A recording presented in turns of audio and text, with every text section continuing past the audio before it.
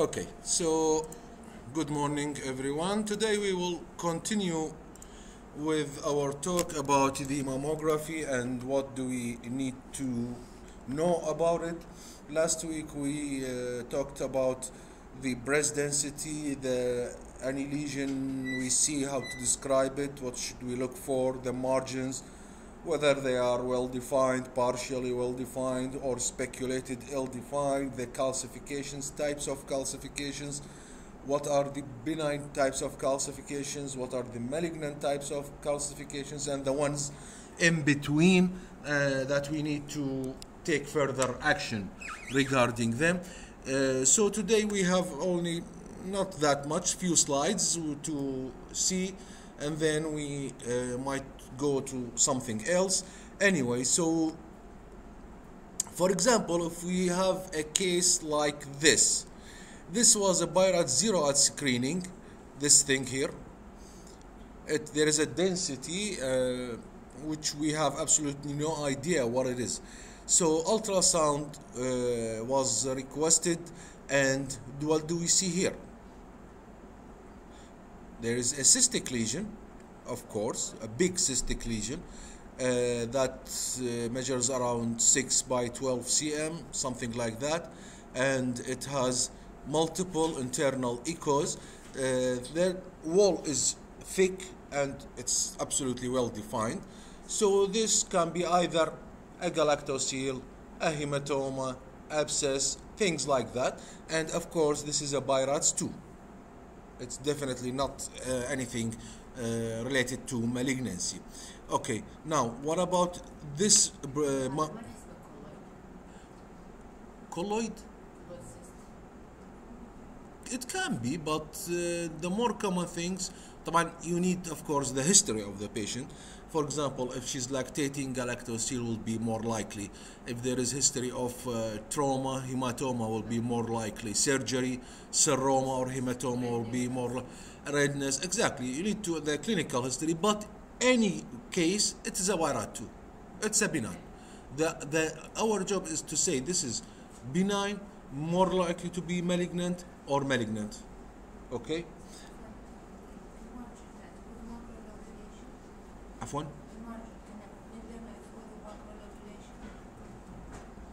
Sorry. Well, you can say there is some macro not lobulation, يعني you can say that it's macrolobulation. Again, it's a benign finding, macrolobulation. It's not suspicious. Anyway. So, what would you comment on this mammogram? Is it, first of all, the breast density is ACR 1, 2, 3, 4. How much? You can use 2, which is relatively fatty. Almost, there is only not that much of glandular tissue.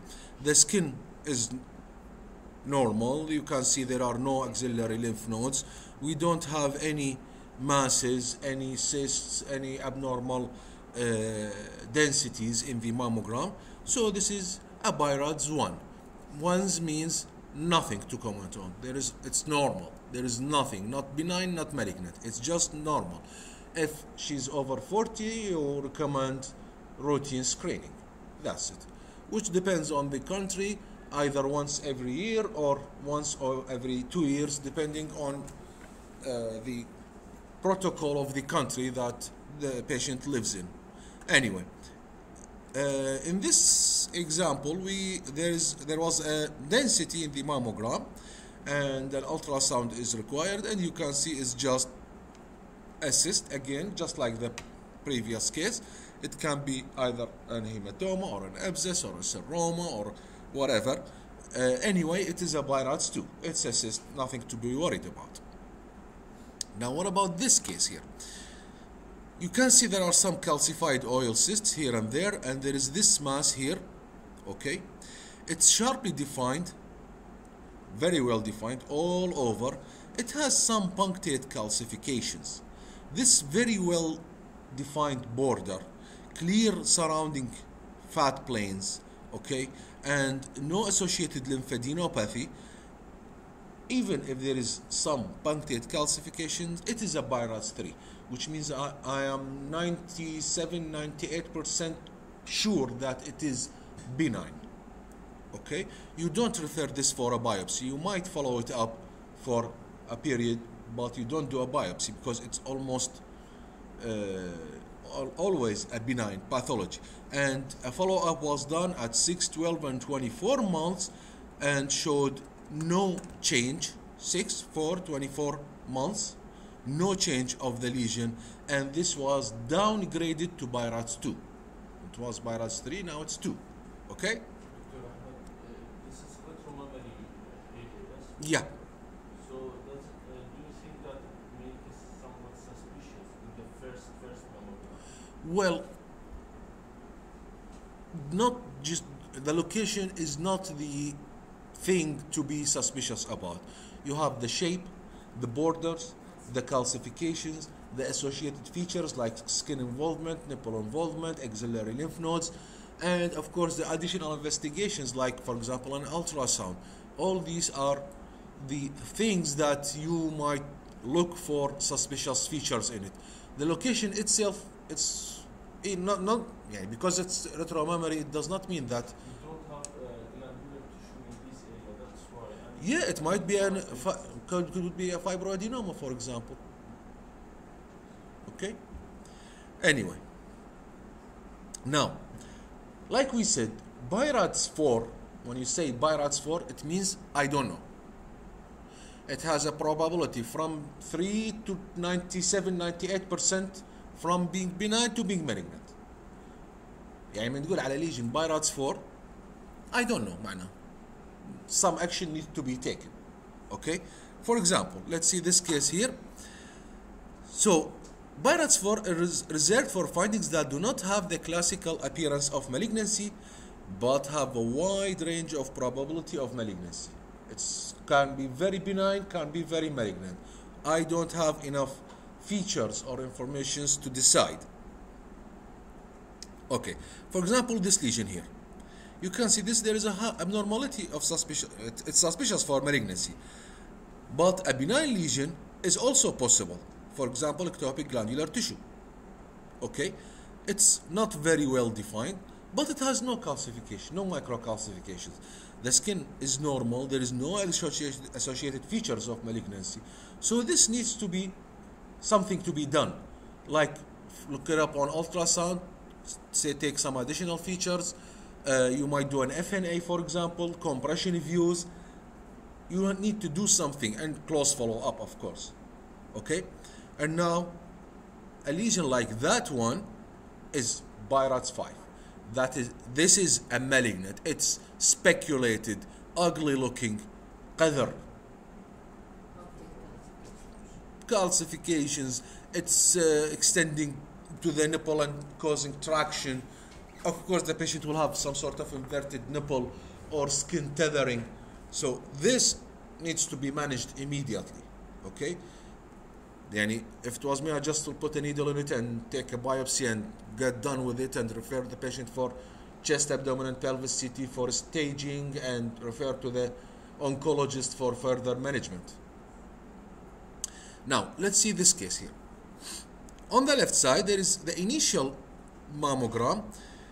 There is a probable mass and there is a marker there. Okay? Biopsy was done and it was proven to be a carcinoma. And after the chemotherapy, now it was referred for neoadjuvant chemotherapy. The mass is still there. But what BI-RADS do we give it now? It's BI-RADS 6. It was proven malignancy. However, no surgery where it was done. Just the chemotherapy. So now it's a BI-RADS 6. If there is any surgery, any intervention, any lumpectomy, for example, quadrantectomy, then now it is not within the BI-RADS lexicon, because it's not there. If the surgeon remove it, it's not there. So BI-RADS does not apply to this lesion. However, if there is no surgery, just chemotherapy, for example, and it's a biopsy-proven carcinoma, it's a BI-RADS 6. Okay? Now, the same case on ultrasound, you can see it was this big and now it's this big. It's much smaller now. So it was 3.6 and after treatment it's 1.8. It is responding to chemotherapy, however, it's still BI-RADS 6. Tamam? Okay, so let's test what we have learned all over. So are you ready? Let's see. And no one says I'm ready. Good. So, what do we have here? Popcorn calcification, multiple large masses with macro calcifications. It's a BI-RADS, I would put it 2, maybe 3, but it's preferably 2 even. There is nothing suspicious about any of these lesions, okay? Most likely they are just involuted fibroadenomas, exactly, okay?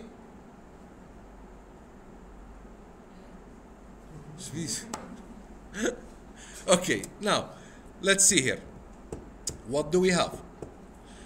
What about this one? It's well defined, clear surrounding planes, no signs of skin involvement, no speculations, no calcifications. Most likely this is just a cyst. So we will put it BI-RADS 2, maybe if we do an ultrasound, it's a 2. Okay? What about, this is just scattered fibroglandular tissue, ectopic. Okay? Ectopic fibroglandular tissue. Now what about this one? This will be put as 4. Why? Because it has some irregular outline, some maybe speculations. You can see this border not very well defined. So this is suspicious. This need to be something to be done. Okay? Now, let's see this one. What about here? This is a BI-RADS 2. If you are so afraid, you might put it 3, not more, definitely not more, because this is definitely a hamartoma. It has different densities of different kinds. Just because it's big doesn't mean that it is suspicious. It's a benign finding, okay? Now, this one is, this is a 5.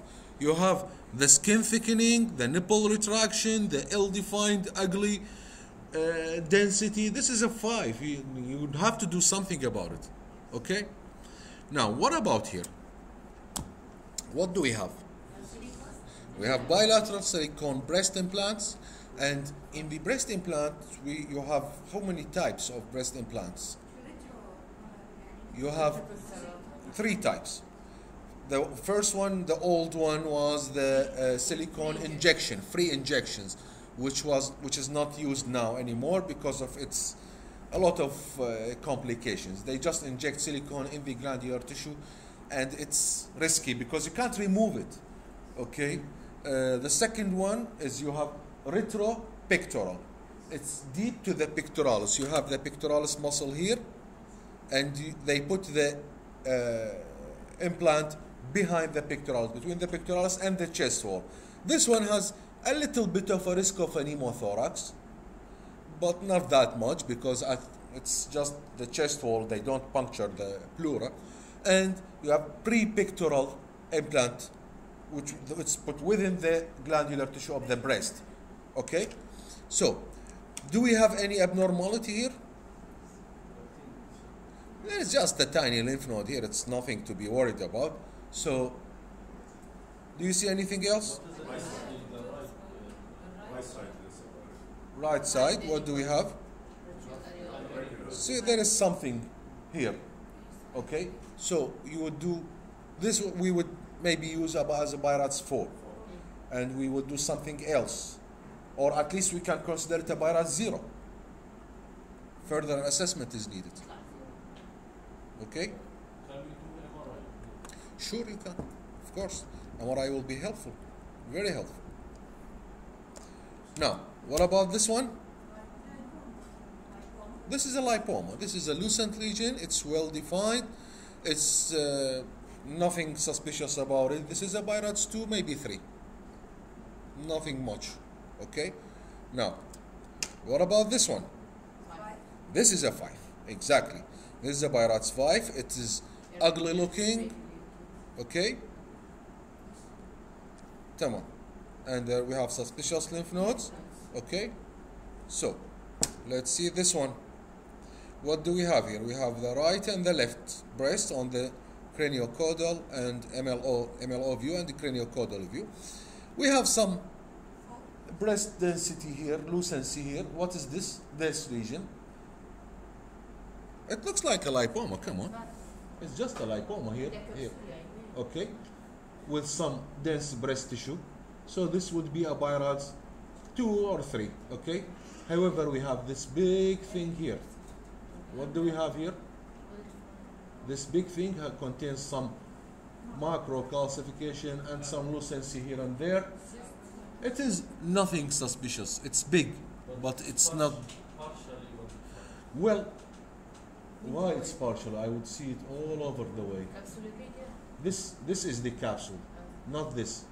Don't look at the dense part, the lucent part. the right side. The right side is just, it's not partially well defined if you see at 2 views. You can see it here, it's well defined. Okay, so this is bilaterally Birat's 2, possibly 3. Okay,